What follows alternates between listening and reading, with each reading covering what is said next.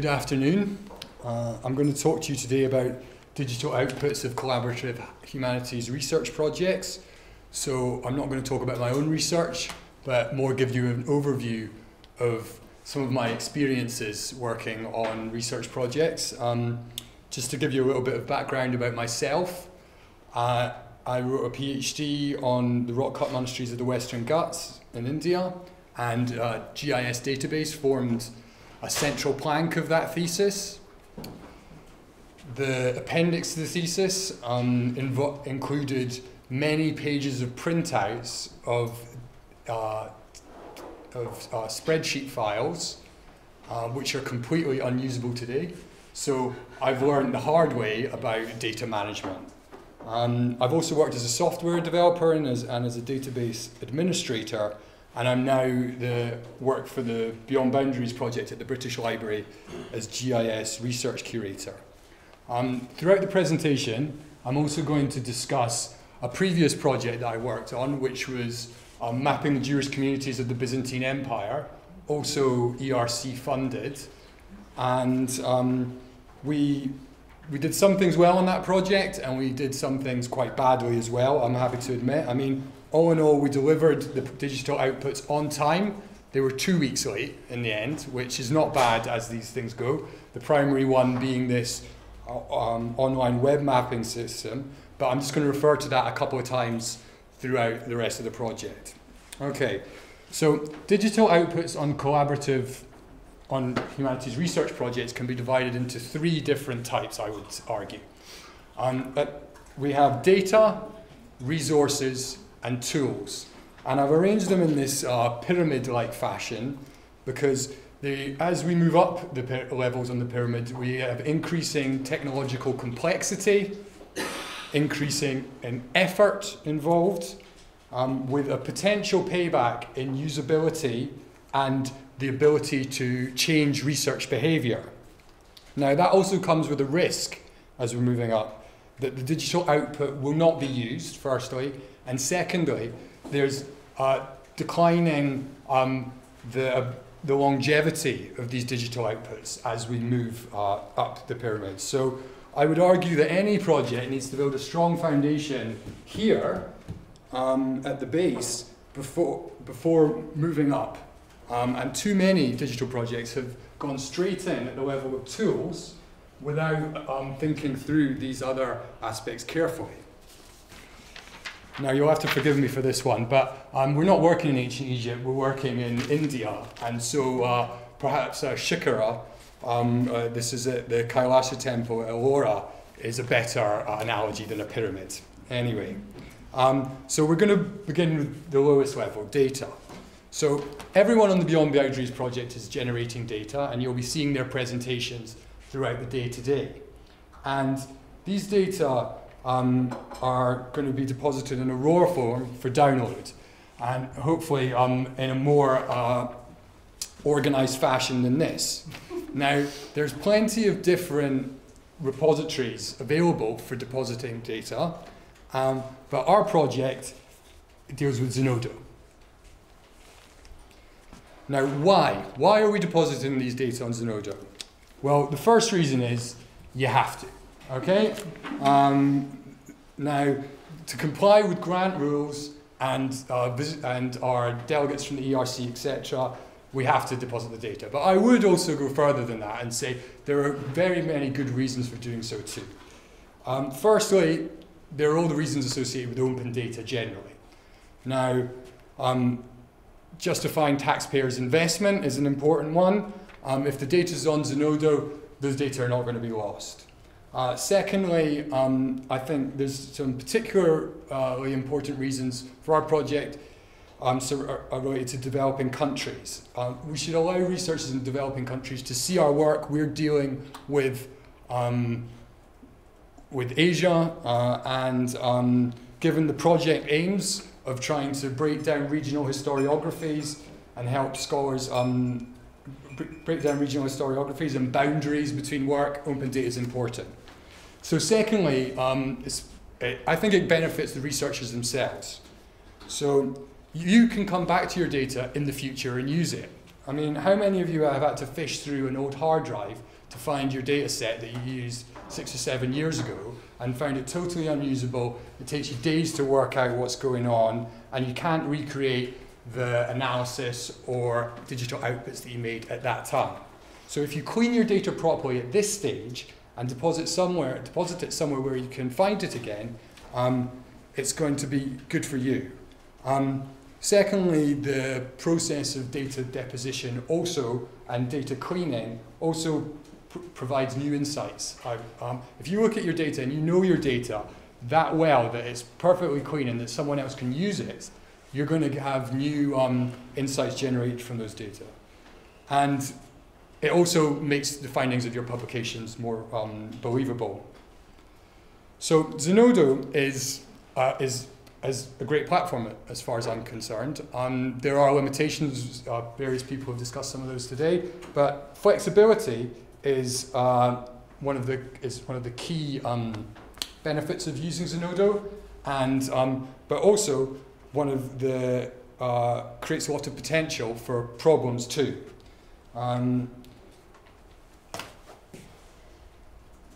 So the power of Zenodo is cumulative. The more data that goes on there and the better keywords are used across Zenodo, the more power it has, the greater ability there is to link data sets together.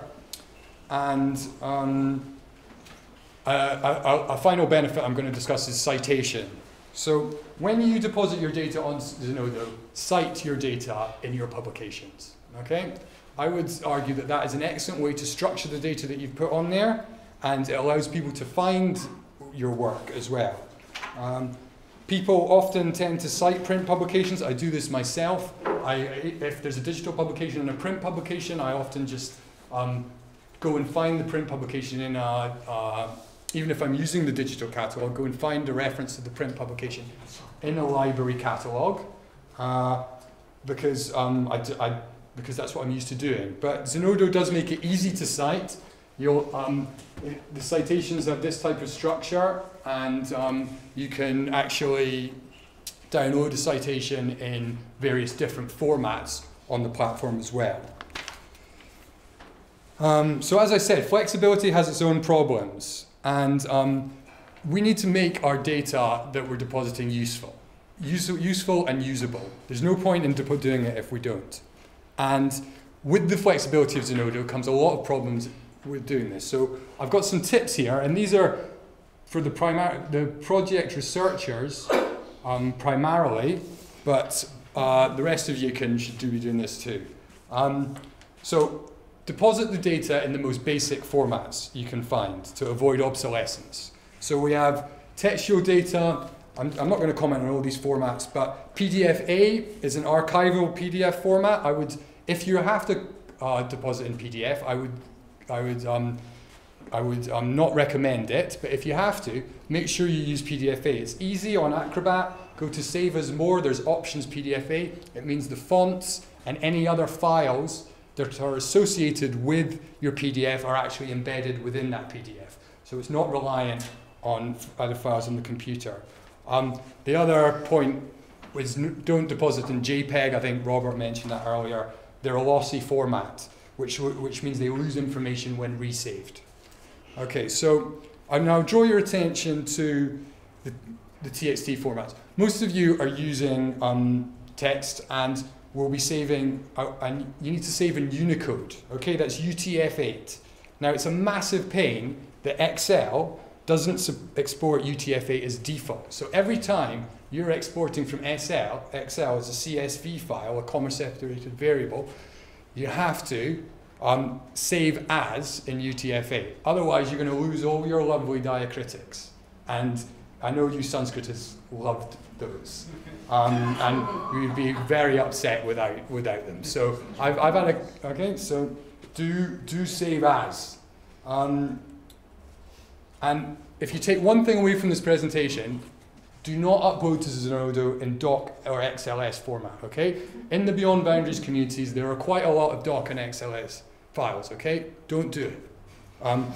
If you want to do that as well, okay, I suppose, but basic formats. These formats have to be the priority, okay?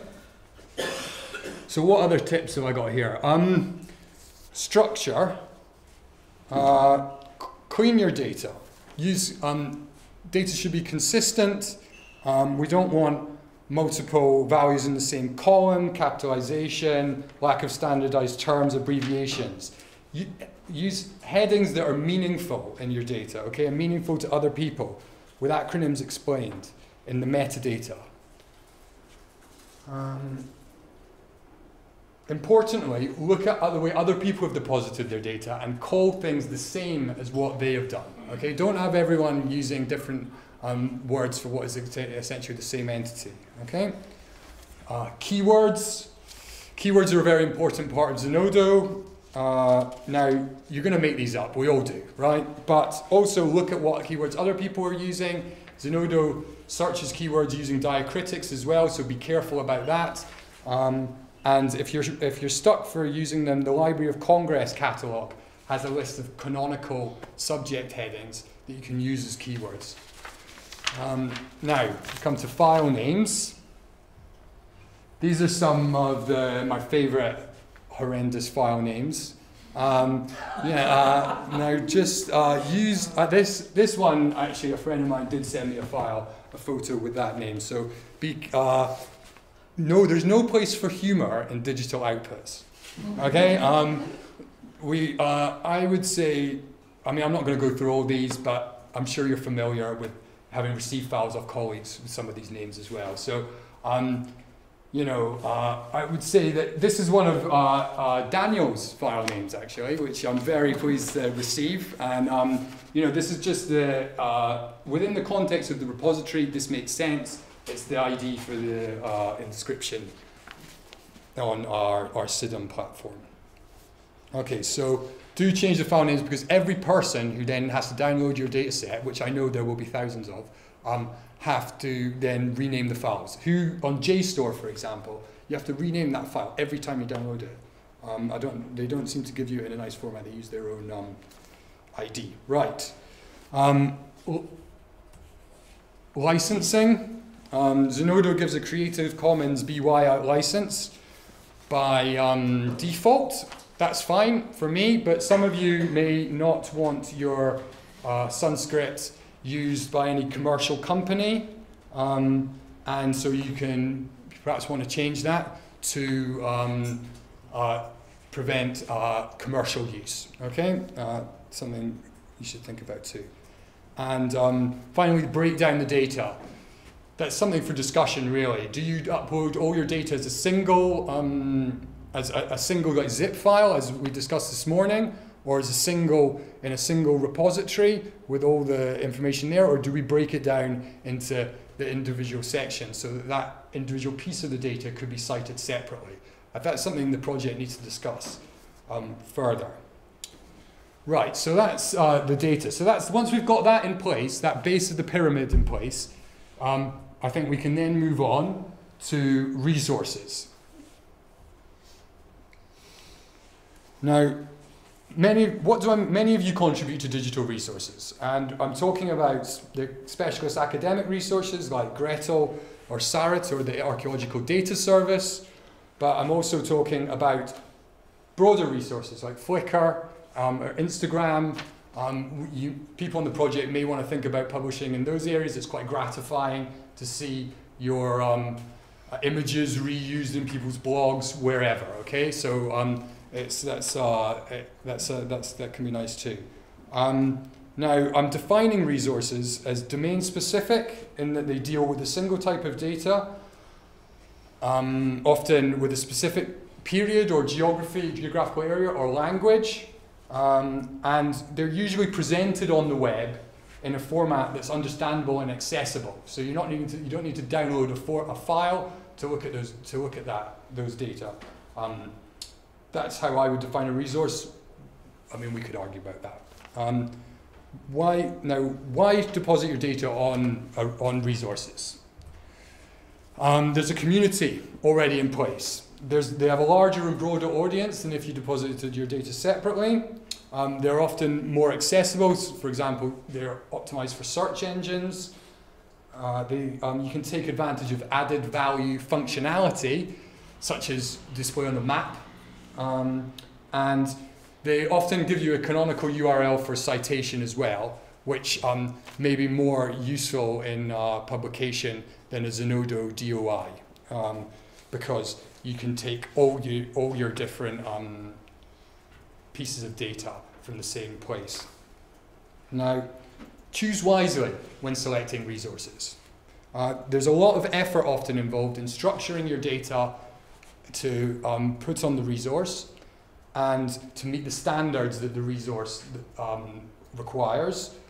What if the resource goes down? How long will this resource be available for? You should also, read the terms and conditions, or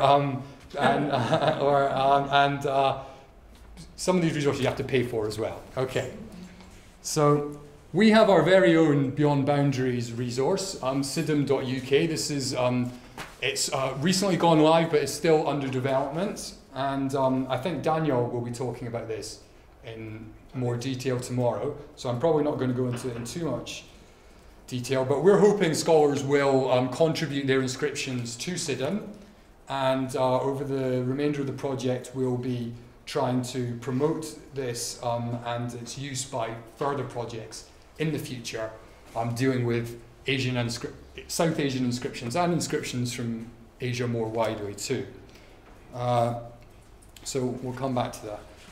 Now, I don't know how much time I've got left really. I was going to talk about linked data for a short time, but without explaining the technical considerations of linked data, you may know this is a semantic web.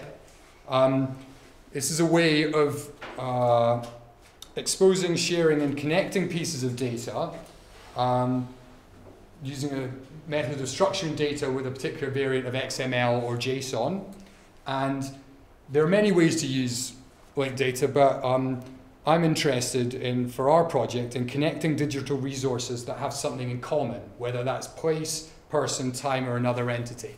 So by simply using an identifier that's common across these resources, it's possible for machines and also to harvest data and aggregate it in the kinds of portals that we heard about this morning with numismatics.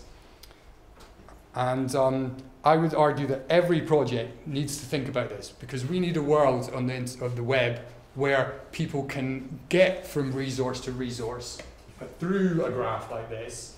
And if you have an interest in a particular place, you should be able to access data from all the resources about that place, not just that one resource. Otherwise you're cut off. Okay, and in South Asia, there's Pundit, which is a gazetteer and a prosopography it's quite, well, I don't know how new it is, but it's certainly still in its infancy, I would say. And providing these, and wouldn't it be great if we could just click through here, if I had an interest in Surapuram, and click through there and find data from inscriptions, from coins, from text, all about that place. And linked data is really the only way we're going to achieve this. And any project working, any humanities project needs to be thinking about how they can contribute to this collective effort. Okay.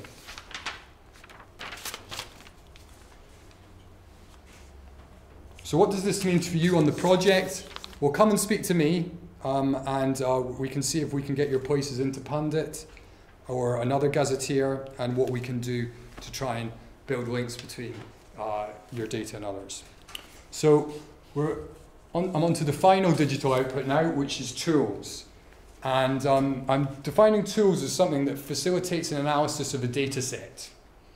A tool to interpret or manipulate data, often providing innovative results. And there can be great variation in the types of manipulation or analysis you can do with these tools. Talking about visualization, annotation, calculation. You might be able to feed in the data yourself, or the data set might exist within the tool. And examples of tools include READ, or the Mapping the Jewish Communities, the Byzantine Empire project I told you before. That was WebGIS, or set of web maps for browsing data on those communities. That's also a tool. So,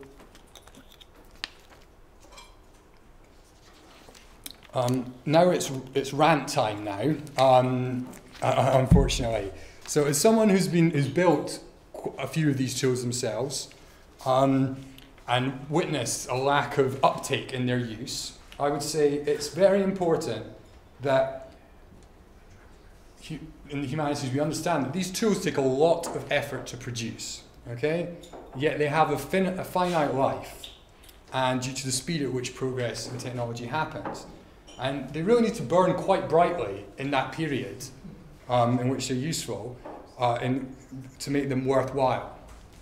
Now, not enough thought has gone into tool production regarding their use, the target audience, the impact they might have, and how that might be measured. You know, web design in academia does not have the harsh feedback loop of profitability that is in the private sector. And so large projects can gain funding and continue to be produced for quite a long time before any feedback is sought whatsoever on the interface or whether they're having an impact or how they might be reconfigured to do their job better. So in essence, tools are treated often like publications, but it's not clear that they are objects of research in their own right. So I'm going to, if I have time, I'm going to talk briefly about one such tool, which is Orbis. Okay, now I love Orbis. I think this is great. Okay, it allows Roman communication costs to be estimated in terms of time and expense, and reveals the true shape of the Roman world. Okay, now. Basically, you can specify an origin and a destination across the Roman world, and you can find out the time that it takes to go from one to the other. Now, this is great. It's a very specific use case. It's had a huge amount of money thrown at it from Stanford. I think it's a great system. It's very easy to use. It's had a lot of publicity. You know, there's been articles about this in Telegraph, Forbes, The Hindu. It's an impressive interface. There's a lot of scaffolding around it. They had workshops to use this tool. You know, it's been embedded within some educational practice. But if we look at the 150 citations for this tool on Google Scholar, the tool is now 6 years old. That's not bad, 150 citations. But virtually none of them use the tool for what they want, what it was intended for, which is measuring distance. People say, oh, this is a lovely tool. People say, oh, I'm not happy with the GIS that's underpinning this, or they've not taken account of this problem, they're not taking account of that problem. But no one there are very few citations of this that use it to actually measure distances between places and improve the research because of that. So that's an indication of how difficult it can be to embed a research tool, a digital research tool, in scholarly practice. Okay, now so to sum up, projects have high-level goals and eye-catching problems to solve, and many have ambitious aims, which helps them to gain funding. Fine. You know, mapping the Jewish communities was supposed to help medieval historians use GIS. You know, that's a big ask. Aid the uptake of GIS. Beyond Boundaries, you know, is supposed to break down regionalism in historiography, a lack of interdisciplinary research, the national orientation of research, these kind of questions, which is, you know, very admirable aims, and but can the digital outputs help to address these? I think the data and resources can, by depositing our data and resources, they can help meet these needs, and in projects more generally, and theoretically digital tools can also help meet these high-level goals.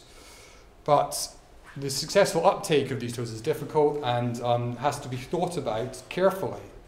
And we also should not forget that for one of these tools, you can there can be many traditional publications And those in and of themselves can move a paradigm forward to address these questions and provide examples for future research. So these digital outputs do need to be thought about carefully. Thanks.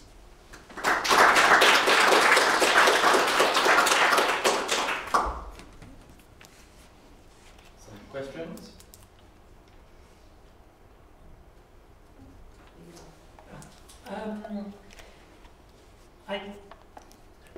I'd be interested to hear your opinion on the relative merits of early and late adoption. I think the general experience in numismatics has been that the most successful projects have been those which adapt tools that are well established and well entrenched, rather than developing new tools for tasks. So, just curious on, that distinction between developing new tools versus waiting until the tools are well established in other fields to bring them in. Yeah, I think that if you have a tool that's established in disciplines close to the one that you're working in, and it has been used well there, then there are practices in place. There are methods of transferring skills between disciplines. There's a familiarity there, and apart from all that, there is also a proven use case for the tool, and that would make it more likely to be. That would suggest that there's a available market there for it. So that's a good example. I mean, I can't think of an example myself. I suppose like GIS in archaeology and history, for example. GIS was picked up early in archaeology, and slightly later in history. And in that early period, historians went through a lot of effort in order to try and build those bridges between the use of the tool and the two disciplines.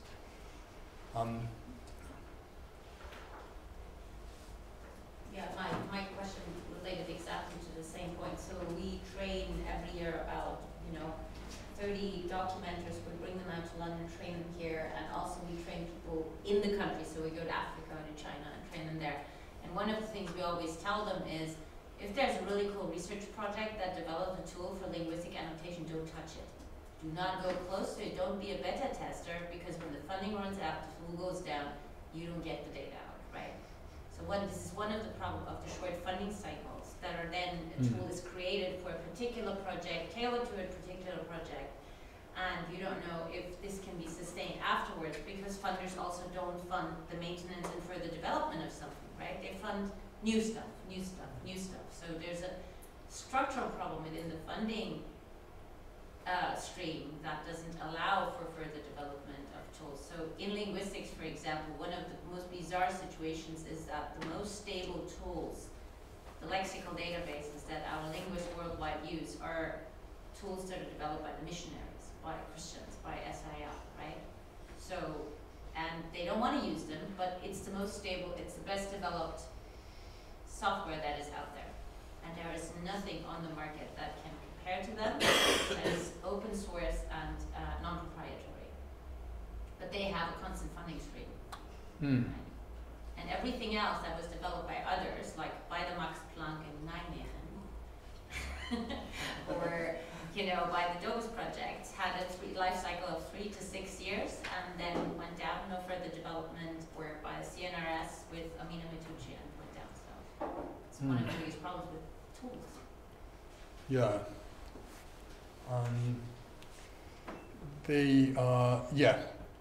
The web moves forward very quickly, and unless you can build a real momentum behind a tool, it's very difficult for it to have any longevity.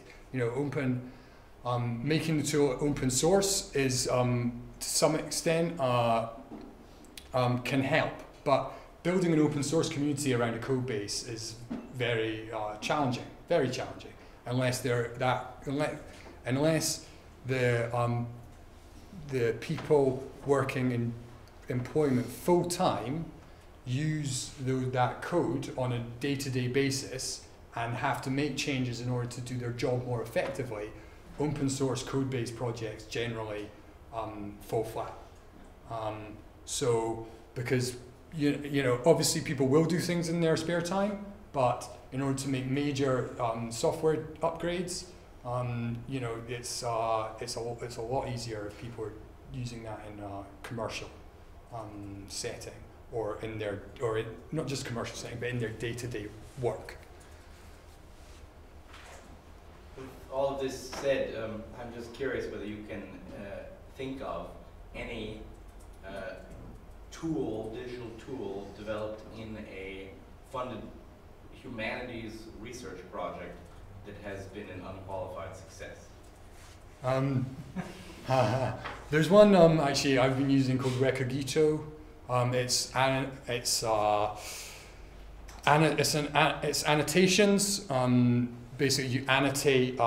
You can annotate any type of text, but it's mainly being used by classicists. And the annotation produces linked data that I was talking about before. So, when you annotate the text, you annotate. At the moment, it's working with place names, and then after doing that, you link you say you see Rome, you link that to the URL of Rome in a gazetteer, like Pleiades, and then that edition is then published in the Recogito editions, which are then made accessible. So people searching Rome can then find that text, and they'll know it's that, like, you know, Rome's one example, but Alexandria, say they'll know which Alexandria it is. You know, there's been a big uptake of that, actually. There's a lot of editions in the Recogito edition base, but whether then that's gone through to the users, I don't know how often people are using that in their research as yet. I think that there is another very obvious example. The Portable Antiquities Scheme Right. is by far the most successful humanities digital tool project in the world, but it's supported by the British government at enormous cost, has enormous numbers of staff, institutional backing, right? So all of these things we literally just talked about, and it runs off technology which conceptually is very old, and was quite old even when it was in place. So all of these things we've just kind of discussed are present there, and I think there are now, I was told, over 100 PhDs, right, dependent on the Portable Antiquity Scheme data recently. So, you know, this is a clear example of a project that has succeeded. It has led to research outcomes. Oh yeah, enormous numbers of research outcomes. Yeah. And then, if I may, about JPEGs. We digitized these two photo albums in the BL, right, of archaeological survey of India-Burma Circle, and the BL kindly gave me JPEGs and TIFF files for every image, and you can't, like, or I don't know, I can't upload TIFF files; they're too big. Like I can let it upload to Zenodo for 20 hours, and then at some point it just dies, the connection. So I've uploaded the JPEGs because I was able to. No, that's fair enough. Yeah. No, that is fair enough. No, it's a good point. It's not always possible to upload these big format. I would say that in most cases, for like natural pictures, so if it's not line art or a color diagram or something like that, but a photograph, even if it's a photograph of an inscription or of line art, a JPEG, a good quality JPEG, is not going to make a difference that matters. The issue with the JPEG is a migration one. If the JPEG is opened and subsequently resaved, it loses a little bit of data. It acts like a photocopy. That's correct. So if all you're doing is archiving an image, the risks are much smaller than if you're actually using images. Right? But if your archive in some way has to resave the things later, Yes, but I mean, unless you're doing that as a chain, so opening it, retouching a little part and resaving it as JPEG, and then doing that again 10 times in succession, then it's still not going to matter. Yeah. Okay. We'll let you away with a couple of JPEGs. Okay. That's all I was asking. I have a naive user's question, which is not ad hominem about Daniel's brilliant file name, but what was missing is any reference in the file name itself to a version number or something like that. Shouldn't that be an important part of the easily accessible information about that file? That I should be able to look at it and see where it fits. Inside the Zenodo versioning system. Who knows if he's gone back and fixed his file and re-upped it, or It's like a date or something.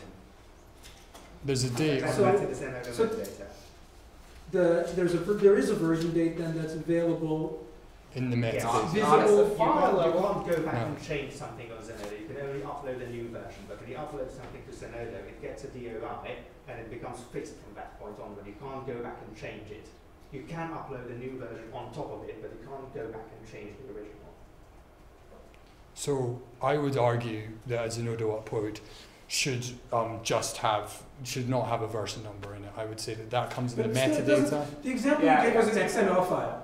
If I've downloaded that XML file onto my computer, how am I going to know? And you didn't take notice of the version number on Zenodo web page, then that's your problem. Wait, no. Before you blame me, how am I supposed to take notice of that? Where am I supposed to store that information? The place where you download it from. Well, No, but that means that you're talking about the same problem which we talked about from JSTOR, which is now I have to retype a file name. So you want me to input the date that I downloaded this into the file name? Not all metadata can fit in a file name.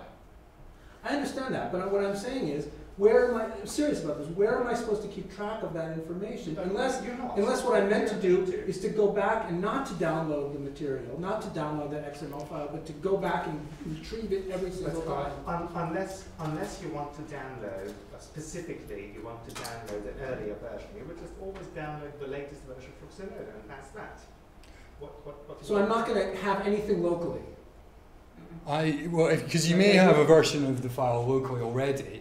Then you go into Zenodo, oh, there's a new version, I'll download it, how do I tell apart from the old version? That's what I'm It is a asking. fair point you're making, yeah. And you could make your file name match the Zenodo version as well. But, You can keep track of I mean, ideally, you could do things automatically in terms of if you're relying on some set of files for some project of yours and you want those to be up to date, you can have it push those files every night or once a week or something like that. And then you know you always have the most version. I'm not arguing a particular position, I'm just wondering how with the assumption that starting with the best position, I can build something which is not going to need to be fixed later. Let's think about things like that. Where should that information be? But this is partly you're asking for someone who's filing their data to handle your own workflow problems. But I think what is most interesting about this discussion, it tells us also something that, great, you put everything on Zenodo, who knows how to use it, right? That's the thing. It's a very advanced kind of knowledge system to know, you download it, you work with the new one, no, you don't keep local copies, you work with always the newest one, because this is the logic that is behind it.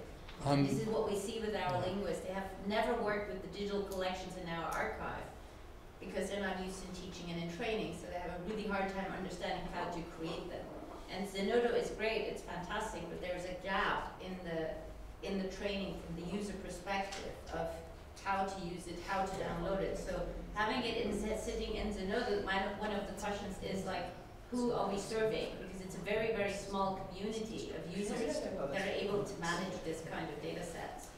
Well, yes and no. So the developing countries, sharing with the developing countries is kind of a funny idea. Well, yes and To Zenodo. I mean, I've been standing here for quite a long time now, so I know I should wrap this up. But Yeah. I think That's Zenodo. okay, you were in plenty of time. Yeah, It's yeah. the questioners who are No, responsible. it's just an indication of interest in your talk.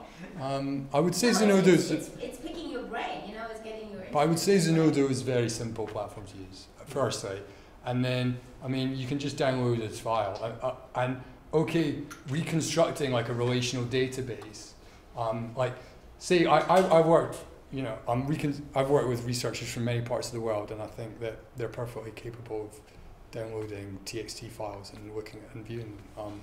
That's, you know, or you know, a CSV file in a spreadsheet is it's not too difficult. I know obviously not everybody can do that, but I think I think Yeah, like and star. Somebody's got to be a moron. Thank right? you.